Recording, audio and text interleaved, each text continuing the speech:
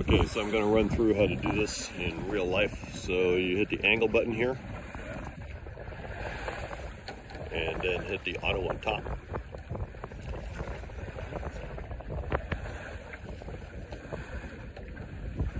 So you sail upwind, and it will tell you when to tack.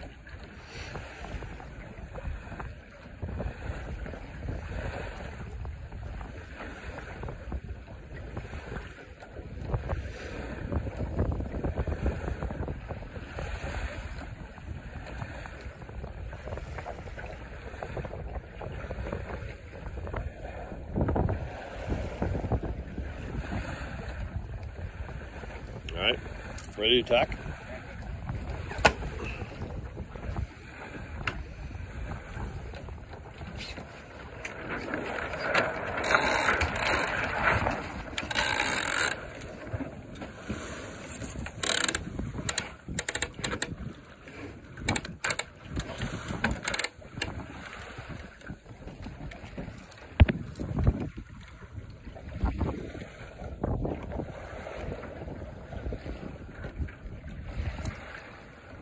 As you can see, it takes a little time on each tack.